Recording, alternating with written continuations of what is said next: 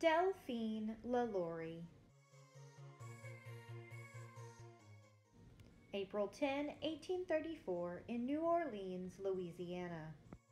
A fire erupted at the mansion located at 1140 Royal Street in the French Quarter. It was the home of Delphine LaLaurie and her husband, Dr. Leonard LaLaurie.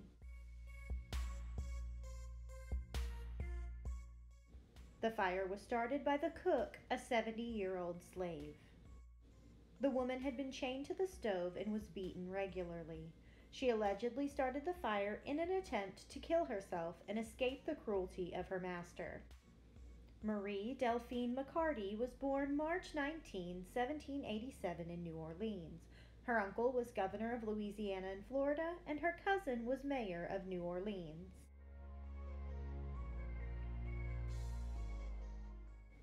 Delphine married her third husband, Dr. Leonard, in 1825. He was 16 years younger than her. She met him when she took her daughter to see him for a curved spine. He didn't fix the girl's spine, but he stole her mother's heart. By this time, Delphine had her own fortune and commissioned the mansion on Royal Street herself. She gave birth to the couple's son 5 months before they were married.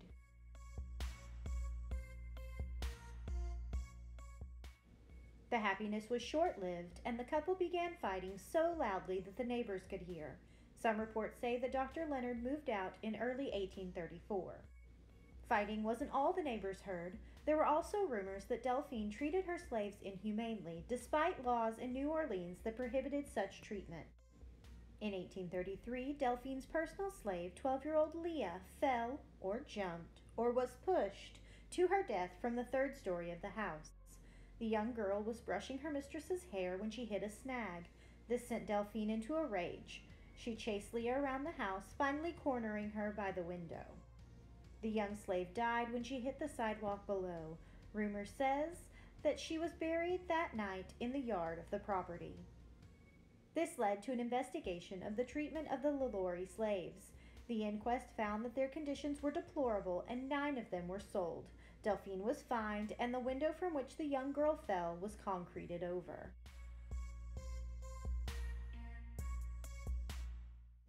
Unfortunately, the slaves were sold to a relative of Delphine's, who bought them back and secreted them into the mansion in the middle of the night. When the fire broke out in the house in 1834, the police, fire marshals, and neighbors rushed to the scene. They found the slave quarters locked.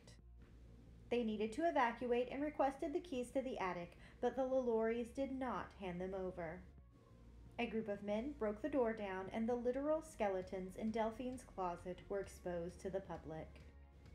Accounts vary, but there were at least 7 slaves in the small room who had clearly been there for months.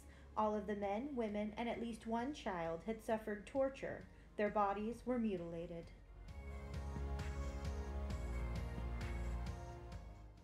The slaves found in the LaLaurie mansion were starving and showed signs of being beaten.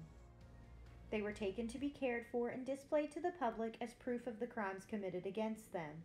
Almost 2,000 people came to see them. 2 of the slaves taken from the mansion that day died soon after. A search of the property uncovered at least 2 shallow graves on the property. Delphine fled from the mansion in her carriage and never returned to New Orleans.